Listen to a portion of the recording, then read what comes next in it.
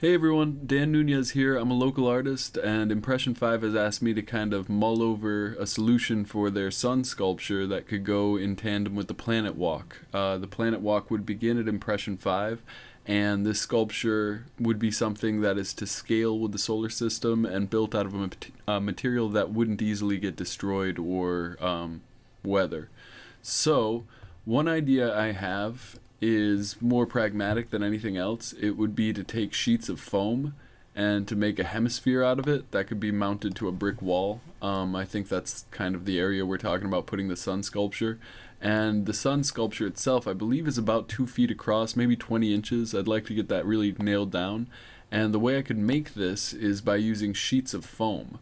So if I took multiple sheets of foam and I was to stack them up, then I could coat that textured surface with fiberglass, and I've already got now a textured hemisphere that I could then go in and put a little more detail into after the fact.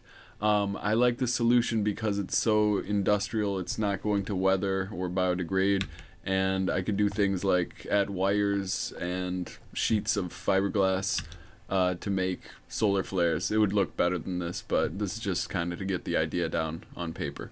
Another idea I have is to go a slightly different direction and use plexiglass.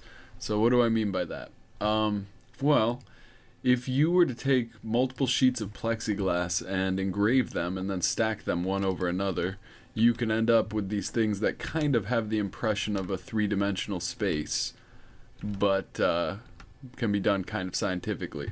And if you wanted to go the extra mile, you could edge light these and you'd get an effect something like this.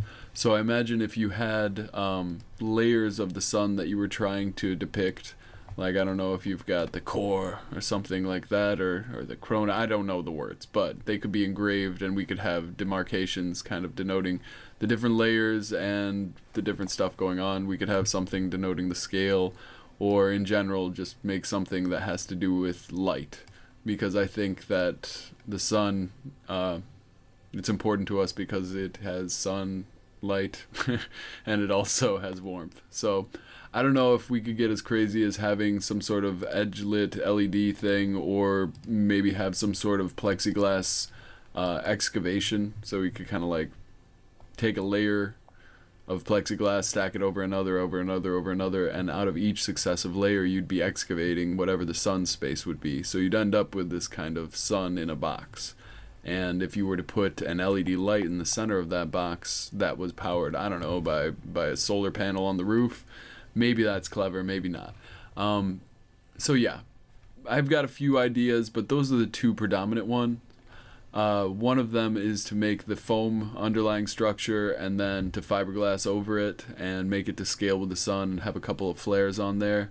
It would be a painted object, and I don't know if it would capture a lot of what the sun is, this dynamic surface that exudes light and heat. And then the other one would be a little bit